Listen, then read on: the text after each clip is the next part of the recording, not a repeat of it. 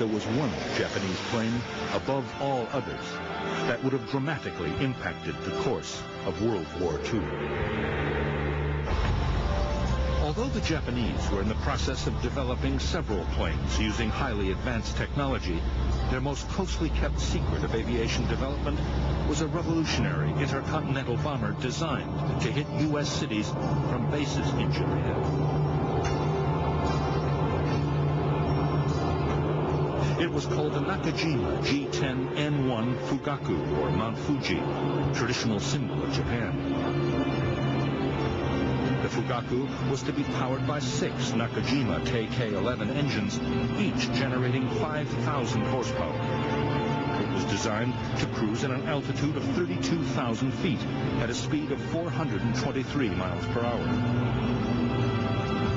Faster than most U.S. fighters, and it was protected by 4 20mm cannons. Where could Japan get the technology to build large bomber aircraft like the Fugaku? The answer leads back to Karl Haushofer and the Black Dragon Society. Throughout the 1930s, Japanese businessmen, many of them linked to the secretive Black Dragons, operated in the United States. Using funds generated by the opium trade in China, the Japanese purchased American technology, including aircraft, through legal channels. In 1938, the Japanese Imperial Navy used a front company to buy the plans to manufacture the Douglas DC-3 transport. A Black Dragon front company operating in the United States called the Mitsui Company actually managed to buy the entire plans for the Douglas DC-3 for a mere $90,000. In 1939, the Japanese legally bought another Douglas transport, the bigger DC-4E prototype. At last, they had access to the most advanced 4-engine long-range aircraft that America could produce. From the DC-4 and the DC-4 plans, the Japanese were able to build a prototype long-range bomber called the Shinzan, which actually means mountain valley.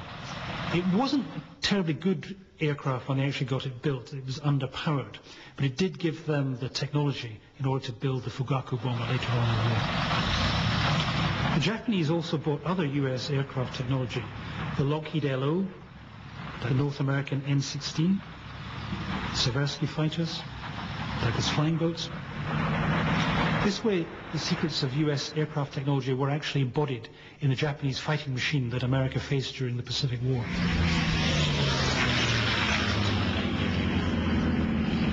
But Japan was not finished. In March of 1939, representatives of the Mitsubishi Company met with executives of Boeing at a plant in Seattle. They discussed buying the plans for the Boeing B-17 Flying Fortress. Failing that, they wanted Boeing to design a Japanese bomber based on B-17 technology. Boeing said it was not possible politically to design the Japanese bomber on company premises, but a hotel or nearby office could be used by the Japanese to produce a joint design. Boeing then said it would need government permission to manufacture. While the Japanese army was considering the issue, World War II broke out, and the plan came to nothing. It was through its commercial contacts that the Japanese were able to build up their bomber technology. In fact, the Fugaku betrays its origins in the DC-4 and even the B-17. But the Japanese had taken this technology a generation forward. They were now building an intercontinental bomber.